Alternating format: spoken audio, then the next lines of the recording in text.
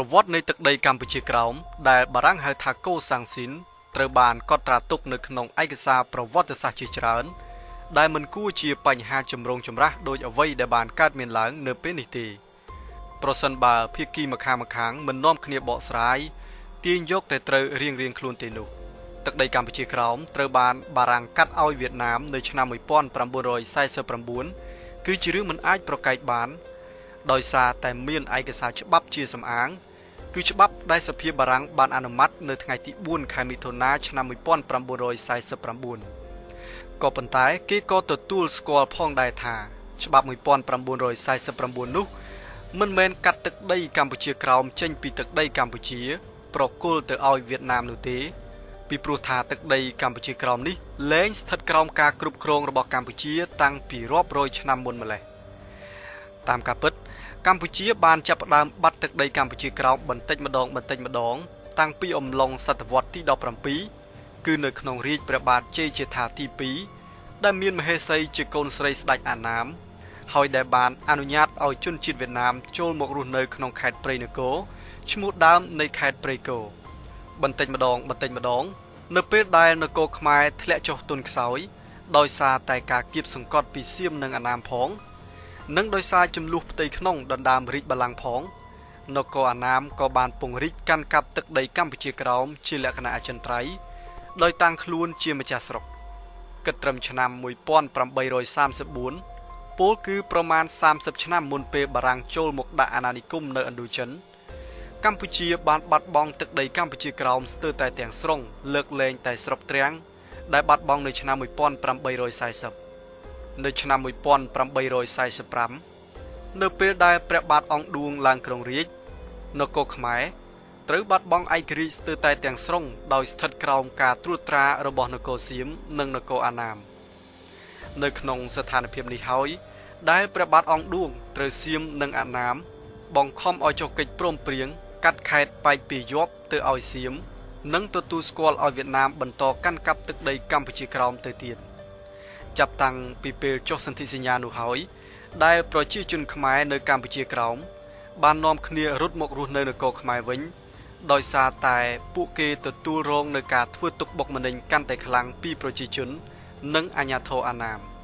ឈ្មោះភូមិស្រុកខេត្តទាំងអស់នៅកម្ពុជាក្រោមត្រូវបានអាជ្ញាធរអាណាមប្តូរទៅជាភាសាវៀតណាមវិញទាំងអស់ដើម្បីឲ្យគេភ្លេចឈ្មោះដើមជាខ្មែរមិនត្រឹមតែប៉ុណ្ណោះទេសូម្បីតែដែនដីខ្មែរកណ្ដាលក៏ត្រូវប្រឈមមុខនឹងការបាត់បង់ផងដែរនៅពេលនោះហេតុដូច្នេះហើយបានជាព្រះបាទអង្គឌួងស្វែងរកជំនួយពីអធិរាជណាប៉ូឡេអុងទី3របស់បារាំងដើម្បីទប់ទល់នឹងនគរសៀមនិងអាណាមនៅឆ្នាំ1958បារាំងបានបញ្ជូនកងទ័ពទៅវាយលុកលើនគរអាណាមរហូតដណ្ដើមទឹកដីកម្ពុជាក្រោមមកកាន់កាប់នៅឆ្នាំ1862មុននឹងដាក់អាណាព្យាបាលលើកម្ពុជានៅឆ្នាំ1863វៀតណាម1884និងឡាវ1893បង្កើតបានទៅជាសហភាពឥណ្ឌូចិនគូបញ្ជាក់ផងដែរថានៅក្នុងសហភាពឥណ្ឌូចិននេះដែនដីកូសាំងស៊ីនមានលក្ខណៈពិសេសពីប្រទេសកម្ពុជាវៀតណាមនិងឡាវកម្ពុជាវៀតណាមនិងឡាវគឺជាប្រទេសស្ថិតក្រោមអាណាព្យាបាលបារាំងចំណែកកូសាំងស៊ីនវិញគឺនៅក្រោយពេលដែលបារាំងច្បាំងដណ្ដើមយកបានពីនគរអាណាមនៅឆ្នាំ1862បារាំងមិនបានដាក់បញ្ចូលមកក្នុងទឹកដីកម្ពុជាវិញនោះទេតែបារាំងបានយកដែនដីកូសាំងស៊ីននេះទុកធ្វើជាកម្មសិទ្ធិផ្ទាល់ខ្លួនដោយមានលក្ខន្តិកៈជាដែនដីបារាំងនៅឯនីសមុទ្ររហូតមកដល់នឹងពេលបច្ចុប្បន្ននេះបារាំងក៏បន្តមានដែនដីនៅឯនីសមុទ្រយ៉ាងច្រើនដែរដែលស្ថិតនៅក្នុងមហាសមុទ្រប៉ាស៊ីហ្វិកក្បែរប្រទេសអូស្ត្រាលីនិងនូវេសឡង់ដូច្នេះសរុបសេចក្តីមកវិញបើយោងលើឯកសារប្រវត្តិសាស្ត្រកម្ពុជាក្រោមគឺជាអតីតទឹកដីរបស់ខ្មែរមិនមែនជារបស់វៀតណាមតាំងពីដើមមកនោះទេក៏ប៉ុន្តែកម្ពុជាក្រោមនេះក៏មិនមែនទើបនឹងត្រូវបាត់បង់ដោយសារបារាំងកាត់ឲ្យវៀតណាមនៅឆ្នាំ1949នោះដែរតាមរយៈច្បាប់នៅថ្ងៃទី4មិថុនា1949បារាំងគ្រាន់តែបានប្រគល់ទឹកដីកូសាំងស៊ីនដែលបារាំងច្បាំងដណ្ដើមយកពីវៀតណាមនៅឆ្នាំ1862ឲ្យទៅវៀតណាមវិញតែប៉ុណ្ណោះមិនមែនជាការកាត់យកពីកម្ពុជាឲ្យទៅវៀតណាមនោះទេទឹកដីកម្ពុជាក្រោមនេះ កម្ពុជាបានបាត់បង់ទៅវៀតណាមតាំងពីមុនពេលបារាំងចូលមកដាក់អាណានិគមនៅឥណ្ឌូចិនទៅទៀតគ្រាន់ថាកម្ពុជាក៏មិនបានបោះបង់ការទាមទារយកទឹកដីកម្ពុជាក្រោមពីវៀតណាមមកវិញនោះដែរ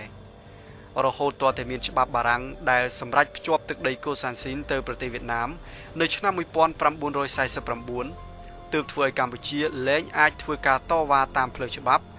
ទាមទារយកទឹកដីកម្ពុជាក្រោមមកវិញពីព្រោះយោងតាមគោលការណ៍នៃនីតិអន្តរជាតិព្រំដែនដែលបន្សល់ទុកដោយមហាអំណាចអាណានិគមគឺជាព្រំដែនស្ថាពរដែលមិនអាចសាររើវិញបាន